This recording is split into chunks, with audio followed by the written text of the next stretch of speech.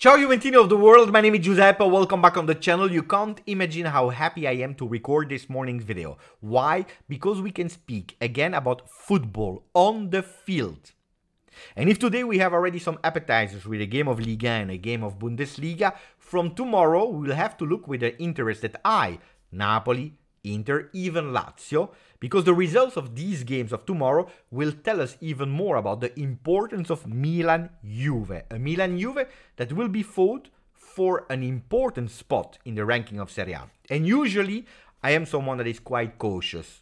When you are at Matchday 9, I don't tell you that it's vital, crucial, and already decisive, because it makes no sense. With 10, nearly 30 games to play in Serie A, I'm old enough to remember the huge remontada in a simple game, but also in a long league, so it is not decisive. But more than ever, I can tell you that the results of tomorrow against Milan, well, will be important. Will be important to understand which weapons we can take to fight for. Are we fighting for a top 4? Easy. Are we fighting for a top 4 with difficulties, or are we maybe fighting for something more? I will tell you all the details about Milan-Juve, but we'll also speak about Mercato, and the results of the game of Sunday will be important also to understand how much and how great that Mercato in January can be for Giuntoli. After you putting a maximum of like, of course, after you subscribing to the channel and also commenting, because I didn't record that many videos this week, so if you can comment and let me know your state of mind, that would be really great, so I know a bit if we are aligned or not about all the topics that we'll speak about in today's video. So now that you did that, let's start with some good news going towards Milan-Juve. Since yesterday, all the players are back from international break and they were there at La Continassa, and that's already a great news. Why? Because we can start preparing the game today on Saturday, and then we travel to Milan with the last details before the game. On the other side, we have one big, huge question mark that at the moment, on the 20th of October, I can't give you an answer, is the physical state of Federico Chiesa. I told you that this week would be important for him to understand which of the 3 options we could have. Or Chiesa from the start, but that would have meant that he was already training with the team since Tuesday, maximum Wednesday, and he didn't, because since yesterday evening he was not training with the team, so forget about Chiesa from the start. Can we still possibly see him on the bench? Well, it will depend on today and tomorrow. If we see him again training with the team, you can be nearly sure that he will travel with the team to San Siro. If not, ragazzi, we go towards the third option. Chiesa for the second game in a row not being called up. Is it a drama? Yeah, of course it is a drama. Of course it's an annoying situation. But it's absolutely not an excuse, because we will miss players, and we'll come back on who. Milan will miss players. So both teams have not complete teams, so it will be a duel that I can already tell you. We will find 11 men and 11 men to play against each other, but not 2 teams with fantastic 100% physical condition and all their best players at disposal. So no excuses. We have to go in San Siro with a total different behavior than the game of Bergamo against Atalanta, because that would be a key factor of that huge big game of Sunday. If we go and we are scared because we are missing a Chiesa, a Fagioli, a Pogba, a Danilo, ragazzi, if we are scared, we will never go towards the goal of Milan. And that can be an opportunity, because they will not play with Maignan, that is banned for 1 game. We will not play against Sportiello, that is an extremely valid second goalkeeper. But yesterday or 2 days ago, he was injured, but we will have to face their third goalkeeper. If we want to be more chances, we have to shot on goal, and if we are not able to go on target, it makes no sense. You can even play with Giroud in the goal, it will change 0. So no excuse about that, about Federico Chiesa. We will monitor it here. Gazzetta dello Sport is going towards a huge title, probably a bit too early, but in a way I can understand it. Who is the team? Chi è più da scudetto? Who is the team that is more a scudetto team? Is it Milan? Is it Juve? My opinion, if Milan wins, they are really a serious candidate to have their 20th Scudetto, the second star like Renders is asking for. If Juve wins, we are still not first. We can still be third, closing the gap, but still not first. And I believe that for Juve, we need a few games in a row with beautiful wins, not only with points, but also in terms of our performances to say yes, Juve is from Scudetto. But we see Leao and we see Rabiot. And now little quiz, because Rabiot has a big, huge opportunity for the very first time to wear that captain armband. Is important? Absolutely yes. Who was the last Frenchman to wear a captain band in a game of Juve? Can you please tell me in the comment? I'm curious about who will be the first one to answer and how many of you, without cheating and looking at the other comments, are able to tell me the correct answer. So tell me, I'm curious to read them. Now, we are speaking about two total different clubs. Because if some people will tell me Milan is fantastic and Juve, what did I read? It's over, we are a finished club, how far we have fallen, how down, I don't know what people are saying. Well, if we are putting things into perspective, we have two total different teams, especially analyzing the last 11 years. If on one side the Rossoneri, in 11 years they won 3 times a cup, 1 time the Scudetto, 2 times Supercoppa Italiana, they changed 4 times management ownership in the 11 last 4 years, from Silvio Berlusconi to Redbird, that last year or this year celebrated 1 year of ownership. Well, they changed 9 coaches in all that process, with a lot of down, because if 11 years ago we were able to beat them and taken our first of 9 Scudetti in a row, they were second, then they fell 3rd position, and then the big drama, 8th, 10th, 7th, twice 6th in a row, 5th, 6th again, 2nd, remontada of Milan. Milan is back and winning the Scudetto last 2 seasons ago, where last season they flopped again, because if you see that number 4 in the picture that I'm showing you, they were 4th on paper. On the field, they were again not able to qualify for the biggest cup, the Champions League. On the other side, you have a Juventus in the last 11 years. Well, 9 times they were able to win the Scudetto, from 11-12 to 19-20, where then you finished twice 4th, and last season on paper 7th, but we all know that we were between the 2nd and the 3rd position. In the last 11 years, 19 trophies, which is immense. And last week we all saw that fantastic Together Black and White evening, black and white show that showed us 100 years of ownership. 5 coaches with 1, that is Max Allegri, that was twice on our bench. So 2 total different teams, 2 total different stories.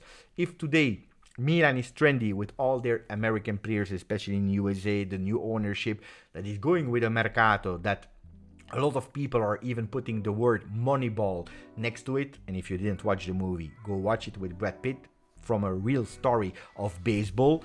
They were also able to do it with our money. Don't forget that, because Juve should have received that Champions League money and invest. Today we are in a total different way of doing Mercato, because if they go with the stats and the Moneyball way, we will have to wait first, balancing the books, and then we go towards a person, Giuntoli, that is going with feelings, that is going with flares. Yes, stats are important, of course, but also the feeling. And to see the effects of Giuntoli on Juve, we'll probably have to wait towards January for the first real names that can come to Juve, and we will speak about them in a second. Corriere dello Sport is giving me a more realistic view, outsider Juve, because Juve, and also the recent story of Milan Juve games, are not going in favor of the Bianconeri, are telling us that the old lady is an outsider. Can they do it? Yes, they can. Why not? Again, no excuses, because we will find 11 men to play on the field. Here we see Milik and Moiskin, but there is maybe another surprise. On the other side, they are speaking about the absences of Milan, because Milan will have only Mirante. Who is Mirante? Well, 40 years old goalkeeper that will be able, if he starts the game against Juve, to play his very first game as a starter for Milan. Until now, in 2 years, he played only 1 minute. It was last season, he changed Maignan in the end of the game, he played again 1 minute only. In last season Serie A, he can start the game for the first time in the last 2 years. But Mirante is also an ex-Juve. For the older ones, you will probably remember that Mirante played at Juventus, and he was our second goalkeeper in the season 2006-2007, when we were in 2nd division. Mirante that played 7 games with Juve. He's not the only choice, because there could be another goalkeeper that can start for Milan, and it is Lapo, not Lapo Elkan, but Lapo Nava, the son of an ex-defender of Milan that is playing with the youth academy team. He will be our second goalkeeper on the bench, or he will start. And I'm always scared with these young goalkeepers that suddenly are playing a huge game, because I always remember these beautiful fairy tales of Gianluigi Buffon when he was 16 years old, debuting against Milan when he was playing at Parma, and then we know the career that Gianluigi had, and he finished on that wall. There is a reason why. So, not 100% sure that it will be Mirante. Pay attention to the young kid. Now we go towards another topic. It's Fagioli. Yesterday, it's official now. The 7 months of ban. And he will be potentially able to play again football, not next season, but this season in the very last game against Monza end of May. Will he play or not? I have no idea. Who knows? That would be a beautiful fairy tale that he could jump on the field to celebrate a Scudetto. I'm exaggerating, probably yes, but that would be beautiful. The season is not over for Fagioli, also because he will continue to train with his teammates, so he will always be integrated in the team. He will not train individually, he will do everything. For what reason? Because Juventus Football Club yesterday also announced it on their site. They will give a maximum of support to the kid. The kid, he's guilty. We know it, he already spoke about, and there is no way of defending. But now we try to turn the page. That doesn't mean that we erase or cancel it, because it will never be cancelled what he did. But we are there to support a kid that is in need. So he will also receive that support from Juventus, and I think that's the best decision ever. Let's see what will happen for Fagioli in the end of the season. A lot of things has been said about calcio scommesse, about betting, gambling scandal in Italy. Why am I not speaking too much about it? Because it's something that is disgusting me. Because there is nothing to defend for the players that are betting. Because they know the risk. On the other side, I'm super pissed off when I see a video of leaks where we see pointing fingers on Massimiliano Allegri because during COVID time he was playing poker. I don't like how we are reporting this news, and I prefer to avoid it, because we all know that he has a lot of horses, that he loves to bet on horses, which is absolutely not illegal. Playing poker during COVID is not illegal, especially because he was not even a coach of a team, because he was out of Juve at that moment without any team.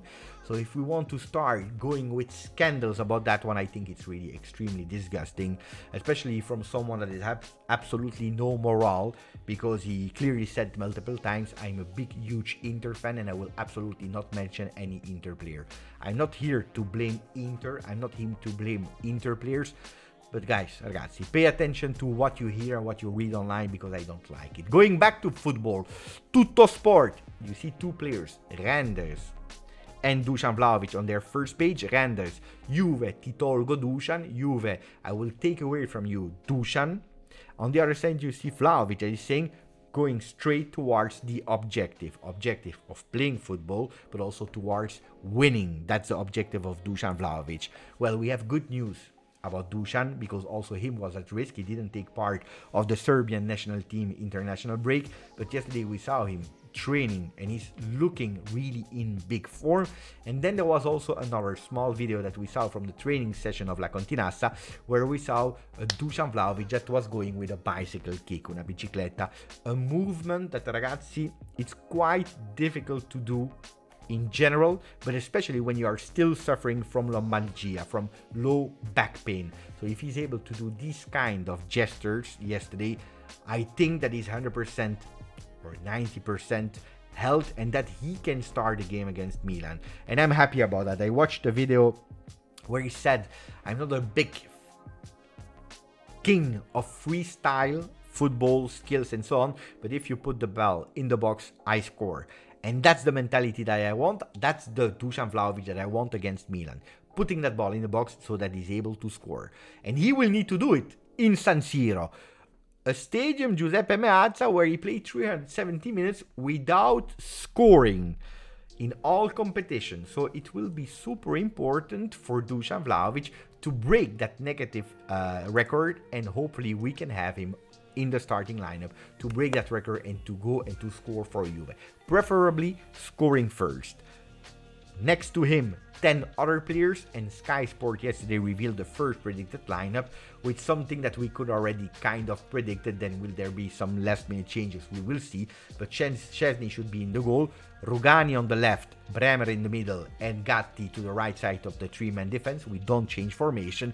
In the midfield, what is the newness or actually continuity from the last game is Weston McKennie as a right mezzala, Rabiot left mezzala with Locatelli as a regista. On the wings, there should be Owea on the right, Kostic on the left, with Milik and Dusan Vlahovic that should start that game. Now, let's speak about Mercato, because I know that's a topic that a lot of us, we love it and we want to dream. What are the players that Giuntoli could go for during the Mercato of January? Well, Gazzetta is still reporting about Højbjerg. They are giving a 40% possibility. From what I hear, speaking with different people, I don't think that's something feasible. I don't think that's a player that Juventus do really want to go for. But on the other side, we heard in the last few days from a lot of sources that Samardzic could be the player that Juventus already would think to make a first offer to Udinese. How? With a loan with obligation to buy at certain conditions. So a loan of 4 or 5 million euro immediately for 6 months to Udinese, and then if we reach Champions League, you're obliged to sign him. If not, you can decide, because you have an option to sign him for 80 million euro, so in total 25 million euro. A player that could be fantastic, a player that yesterday I spoke about it with Romeo Agresti, is on the top of the list of Giuntoli, that could really have an important impact to Juve. Of course, with a question mark, will he suffer that big jump from one team that is a Bianconero, Udinese, going to another Bianconero team that is Juventus, because the gap, the same colors, but the gap is quite huge.